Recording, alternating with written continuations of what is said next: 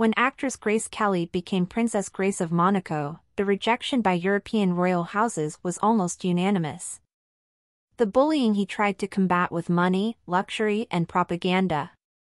Spoiler alert, it didn't work. Grace Kelly's landing in the Principality of Monaco was not the fairy tale that the tabloid press and the movie studio that financed her wedding tried to convince the world of.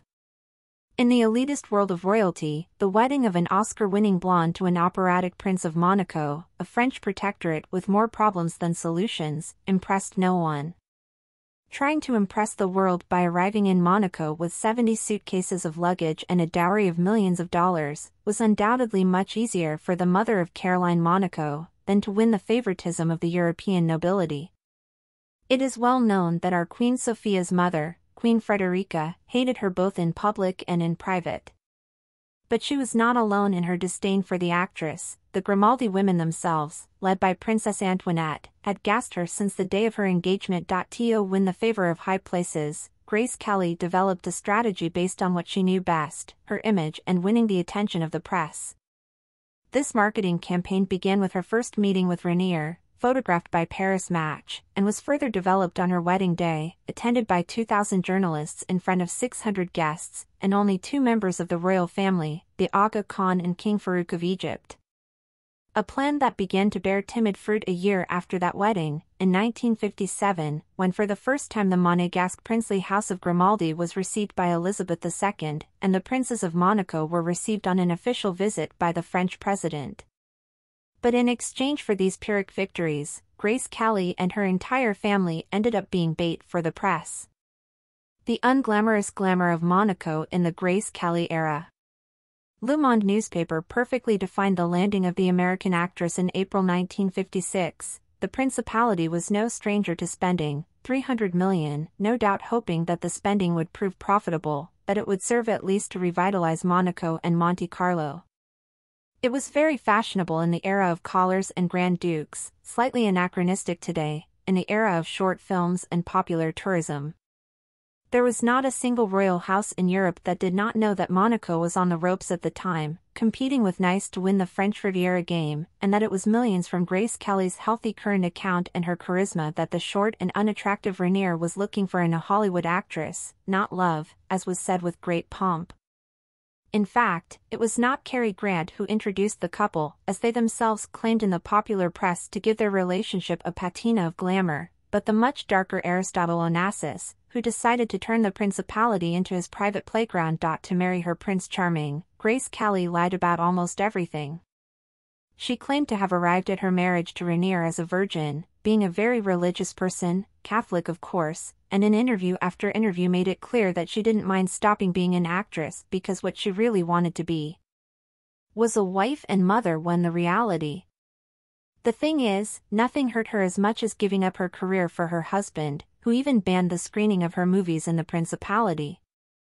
The goal was nothing less than to create an image of virtue and selflessness in Lanvin clothes so that the nobility of the world could comfortably pose next to her. In this race to put her image in order, anything went. From lecturing at the 1976 Eucharistic Congress alongside Mother Teresa of Calcutta, defender of the Christian family, to being a spokesperson for the Office of the UN High Commissioner for Refugees. If you want to know how you can help them, feel free to write to me. My address is in Monaco, he told the press. In the absence of invitations to royal events, Princess Grace has tried to turn Monaco into a replica of that splendor. If the British royal family had picnics, she presided over her own international flower arranging competition.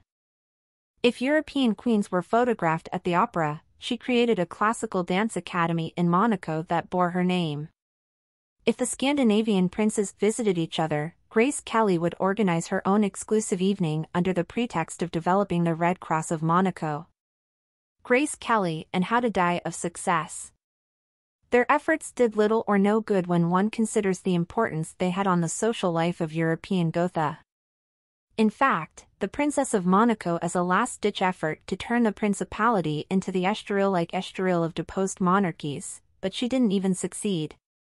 From the Grimaldi Palace, Princess Grace held secret meetings with representatives of the disgraced royal family, such as Princess Soraya, who came to visit her when she was disowned by the Shah of Iran and did not know where to settle, or King Farouk of Egypt himself, who came to the principality when he was expelled from the country in which he had reigned. Soraya eventually chose Germany as her place of residence after meeting her former sister-in-law during a stroll along the Monaco waterfront. Farouk's situation was even worse. He decided to anchor his yacht Deo Javant off the coast of Monte Carlo and turn it into a floating casino to compete with the Monégasque casino and destroy the principality in the process. Even members of the royal family who saw Grace with good intentions preferred to do so in secret, as was the case with Queen Victoria Eugenie. Those who bought the story of the Monégasque Princess of the Poor from start to finish were the public. Their publicity was 100% effective, but over time this fame became not just a solution but a condemnation. A good example of this was what happened in June 1961 in Dublin. Princess Grace and her husband were attending the opening of the International Music Festival in the Irish city as the Monte Carlo Opera Orchestra was taking part. 20,000 people broke through a police cordon as the princely couple left the Gresham Hotel, where they had just attended a banquet and ball. As a result of the crush, 12 people were hospitalized, and Grace Kelly had a nervous breakdown and burst into tears in public, which is very unroyal. After decades of effort, Grace Kelly has learned a great deal about the world of royalty and power, but she has not been able to fill her diary and photo albums with the images and contacts she dreamed of when she arrived in Monaco.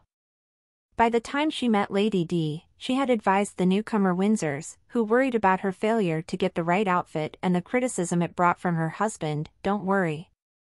It's going to get much worse from here." After all, on the day of Grace Kelly's funeral, her coffin was accompanied by only her most devoted people, all of them losers of the world's royal family, the Aga Khan, Farah Diva and Diana of Wales. The only European royalty who came to say goodbye to her was Queen Beatrix of Holland, and no one knows what she was doing there.